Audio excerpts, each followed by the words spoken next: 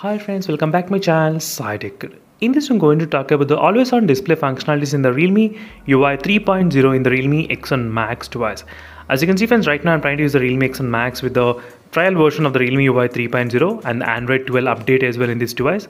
As you can clearly see, let's see after this update how is the always on display functionalities in these features. What are the features it does include in this phone? That's what I'm going to demonstrate in the Realme X1 Max device.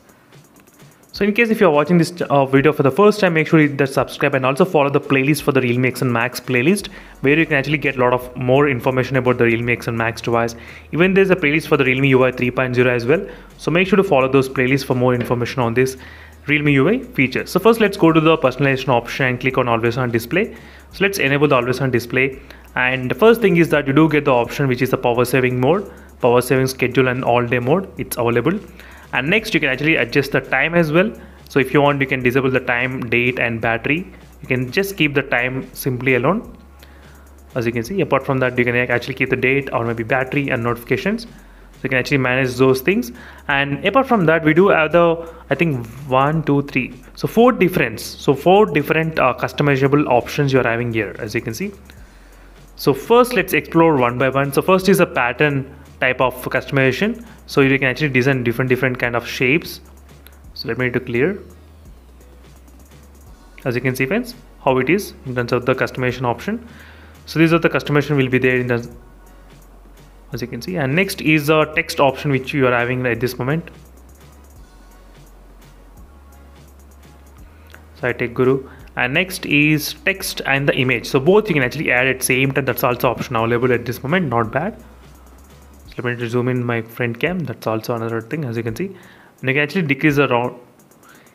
As you can see, round, you can actually make the round or maybe squared or something somewhere around that, as you can see. So that's also fantastic friends, this kind of option, customization option.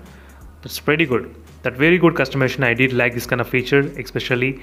And next, once after you do that, and next click apply, done. Final thing is also another most important thing, which is a portrait kind of thing, which is quite similar to the previous phones which we did see previously. So right now you need to select one of the image from the gallery and then it will try to automatically generate.